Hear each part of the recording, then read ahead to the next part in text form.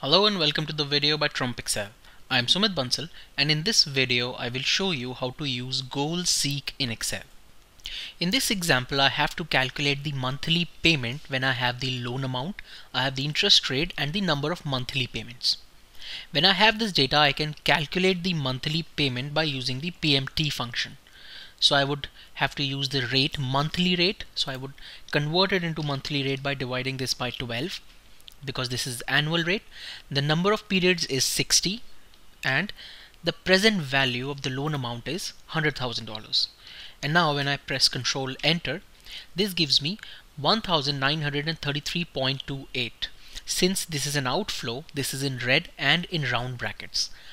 Now the goal here is to have a monthly payment of $1,000 and I want to achieve that by adjusting the loan amounts. To do this, one way is to keep on changing the loan amount and have a hit and trial method where I would change this to say $70,000 and the monthly payment would keep on reducing, and then I can keep on doing this again and again. But this would be time consuming and it may take me a lot of time to get to the exact amount of $1,000 because the loan amount could be in decimals as well. So I would instead use the goal seek. Let me change this back to $100,000. Now I would use goal seek to get a monthly payment of $1,000, an outflow of $1,000.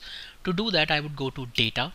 Here I would go to what if analysis and I have the goal seek option. In the goal seek dialog box I would set the cell, which would be B4, because this is the cell where I have my goal. And I would set this to a value of minus 1,000. Since this is an outflow, I have used minus 1,000. And I want this by changing the cell, which is B1. So I want to change the loan amount in such a way that my monthly payment comes out to be $1,000.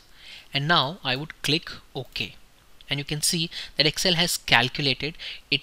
Calculates it step by step in incremental steps, and it has given me this value of 51,726, which is the loan amount that I would need to take to have my monthly payment at $1,000 per month.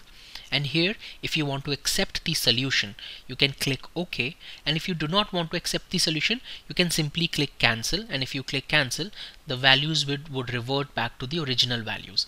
So this is how you can use goal seek. Now it is not always possible that you would find a solution. If that is the case, goal seek would inform you that it has not found a solution. In this case it has. So it says that the target value was this and the current value is again minus $1,000.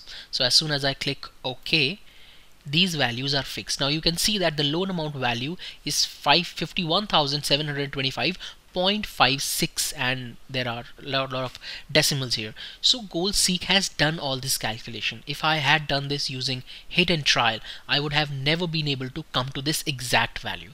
So this is how you can use goal seek in Excel. I hope you found this video useful. Thank you and have a nice day.